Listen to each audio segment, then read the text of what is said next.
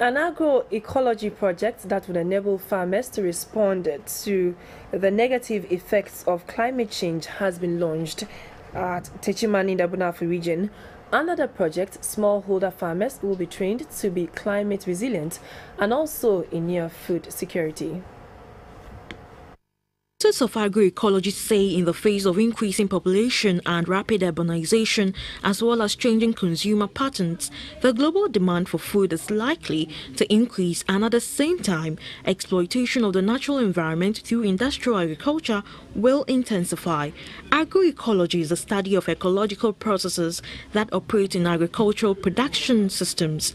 To monitor the situation, agroecology advocates have taken it upon themselves to promote conservation of biodiversity through sustainable farming, which employs practices like crop rotation, avoidance of bush burning, biological pest control, and planting of legumes for biological nitrogen fixation, among others.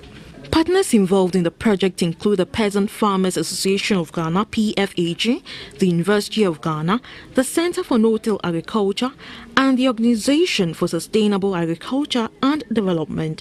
The agroecology project is being piloted in 9 districts in the Bunahafo and Ashanti regions.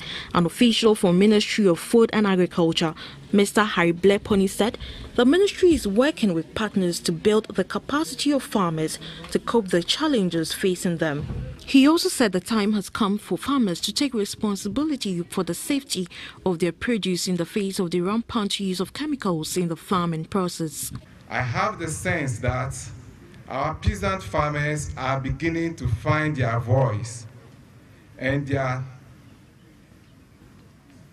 are ready to take their destiny into their own hands and reach out to research and policy makers to better their lots.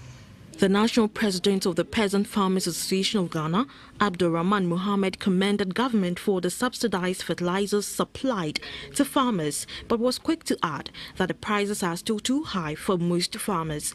A farmer in Nkranza North, Samson Fosu, spoke to GBC24 about the benefits of the agroecology project. It's climate change unity. Climate change will help us determine when to cultivate our crops. Na amakwanya ma yankudua nema wobra ensem.